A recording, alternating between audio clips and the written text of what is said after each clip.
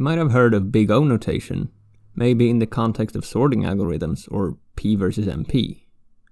Often, explanations of big O notation use fancy words like polynomial or exponential, without explaining what they mean. So I want to take a stab at explaining big O notation using only basic arithmetic. So, check out this sequence of numbers, where we assume that, off screen, the numbers just kind of keep going. You'll notice that at each step, the value increases by 2. In this video, we're only gonna deal with sequences that increase at each step, never ones that decrease. So, compare the first sequence to this sequence, where the value increases by 3 at each step. Now let me ask you this. Which one of these sequences is bigger? Or rather, at a certain step, which sequence has a higher value? Let's compare, for instance, the fourth element of each sequence. Clearly, the second sequence has a higher value than the first one. But what about, like, the 50th element? Which sequence is going to have a largest 50th element? Well, the second sequence is larger already at the fourth element, and it is also increasing faster than the first one. Certainly then, the first sequence will never catch up to the second one, so the second sequence will have a largest 50th element. In fact, one can say with confidence that the second sequence will be bigger at the 1000th element and at the 1,000,000th element and so on. Alright, so let me hit you with a harder one. Compare this sequence, where the numbers are again increasing by 2, to this sequence, where the numbers are again increasing by 3. This time, if I asked which sequence has a bigger fourth element, the answer is obviously the first sequence. However, if I ask about the 50th element, the answer is much less obvious, because while the second sequence starts much lower, it is also increasing faster. It turns out that at the 50th element, the first sequence is still larger. But the more interesting part is if I ask about the 1,000,000th element. We know that the second sequence increases faster than the first sequence, so we can be certain that the second sequence is going to eventually pass the first one to become the bigger sequence.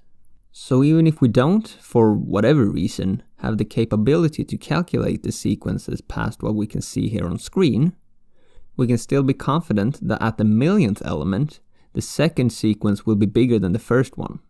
It is the concept of eventuality that I want to talk about in this video. See, for more complicated sequences, it is very possible that the two sequences pass each other, back and forth with regards to which one is bigger, just over and over again. However, if they reach a point where they stop passing each other, then one can say that one of the sequences is eventually bigger than the other. In other words, we say that a sequence is eventually bigger than another if there is some element after which all elements of the first sequence is bigger than the corresponding element in the second sequence. In a way, one can think of this as the first sequence being bigger than the second sequence is the final state of the system. So with that, check out this sequence that we're going to give a name, T. You'll notice that unlike the other sequences, this one is not increasing at a constant rate. If we write down how much T increases at each step, we find the following. These increases can be considered a sequence in its own right. So we're going to give it a name of its own that will be delta T. In general, given a sequence, if you form a new sequence by looking at how much the sequence increases at each step, then we call that the delta of the original sequence. Now you might notice, delta T, much like the first sequences we dealt with, increases by a constant amount each step. We can make this more concrete by saying that the delta of delta T is a sequence where every element is 1. Such a sequence, where every element is the same, is called a constant sequence.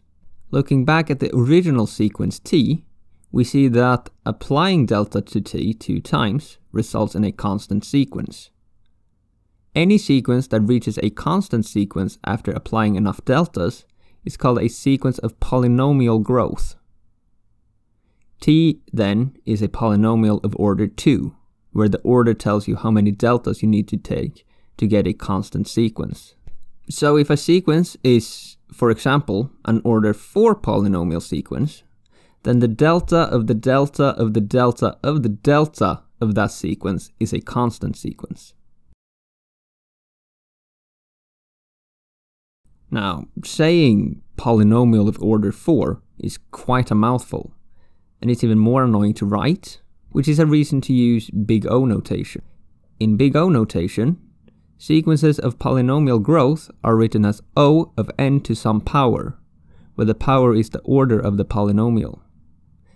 As a special case, a constant sequence is written as O of 1, and this is regardless of what the value of the constant sequence is, because big O notation doesn't care about particular values, but only how the sequence grows as a whole.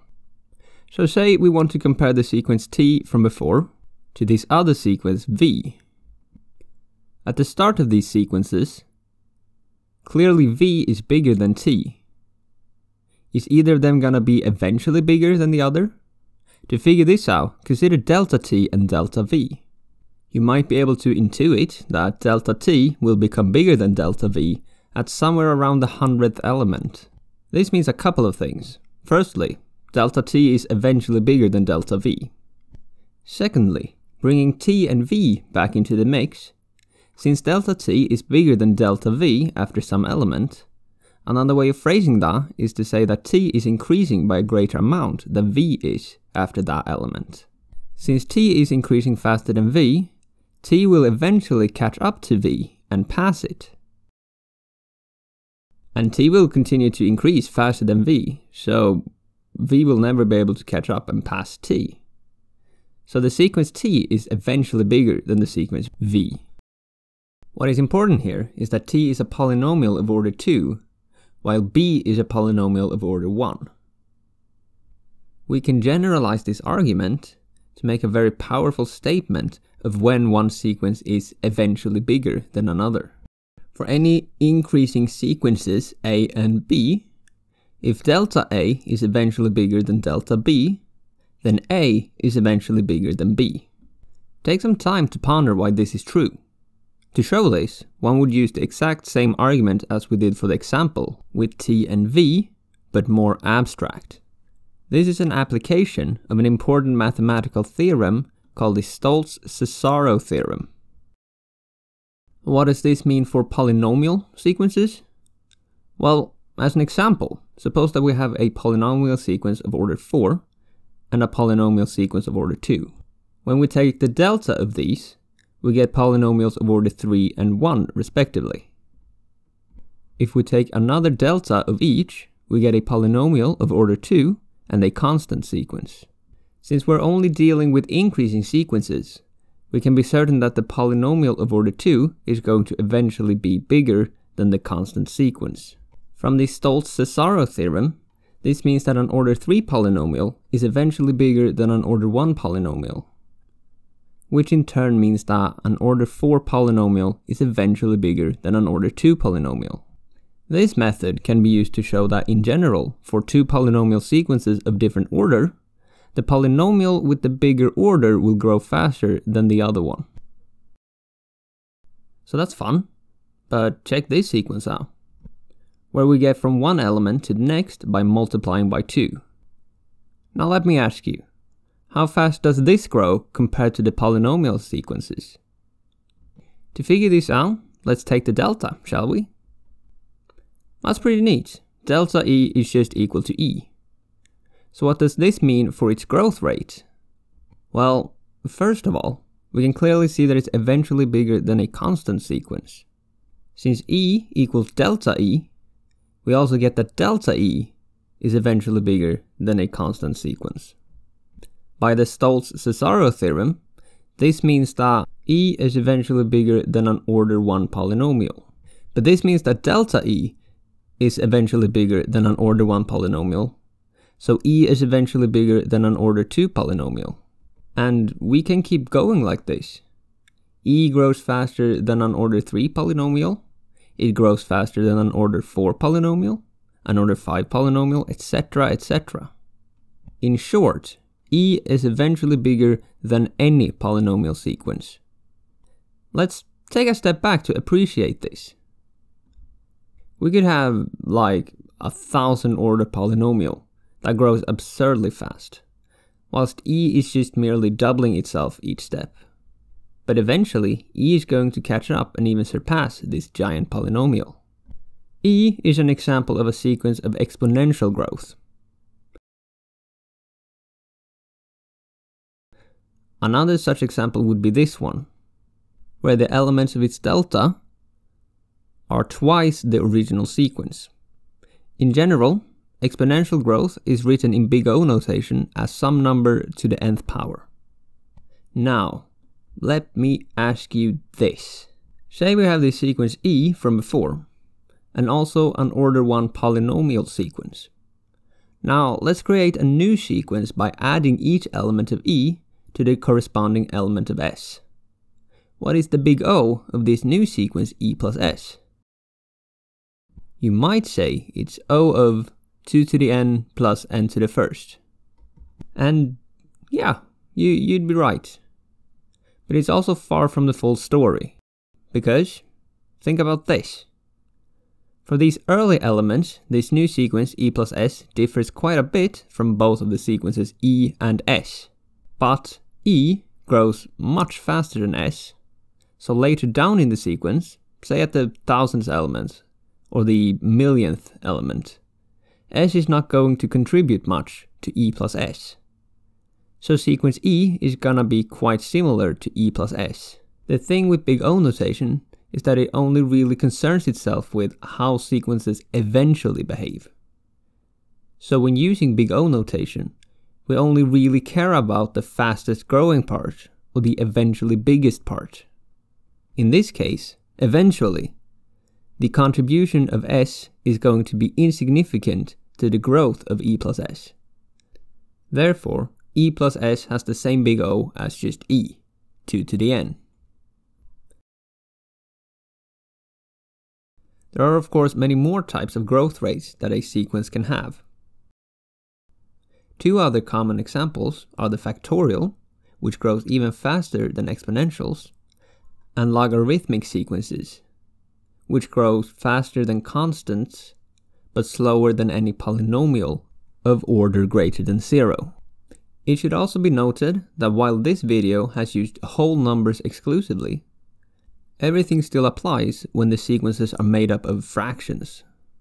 In fact, the order of the polynomials and the base of the exponentials don't need to be whole numbers either.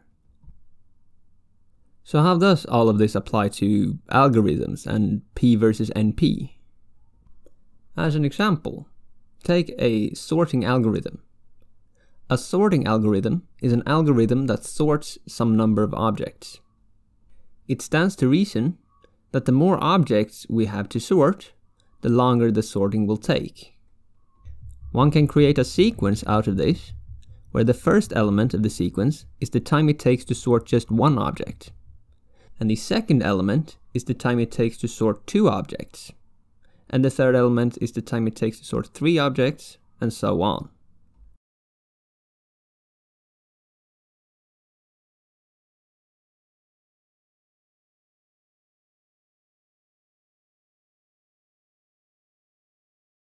One can then figure out the big O of these sequences to determine which algorithm is the least time-consuming for larger collections of objects. With that, you should now be ready to watch any video on P versus NP. And thank you for watching. As a final note, if you're familiar with calculus, you might recognize the Stolz-Cesàro theorem as a discrete version of L'Hopital's rule. Fun fact. If you liked this video, I've made some videos on quantum physics that you might also enjoy, so be sure to check those out.